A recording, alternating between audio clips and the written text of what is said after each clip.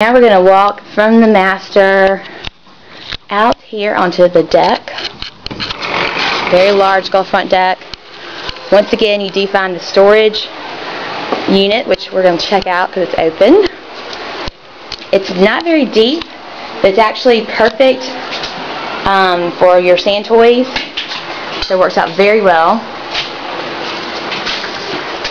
Here we'll see the whole scope of the deck here. Here to my left, the doors entering the master bedroom, and then just ahead are the doors off the living room area. So large space here.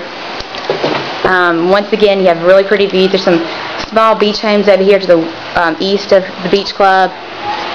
There's a good view of the Avalon pool, and you see the beach and the little grassy lawn area. Gorgeous beach.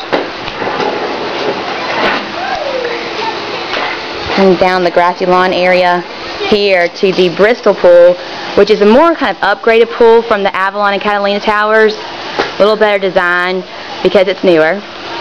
And then out beyond you, you see the pool for the clubhouse and the pool for Catalina and the lawns off there, and what they call the promenade that runs the length of the property, that you can walk down and sit periodically on swinging porch swings and just check out the beach.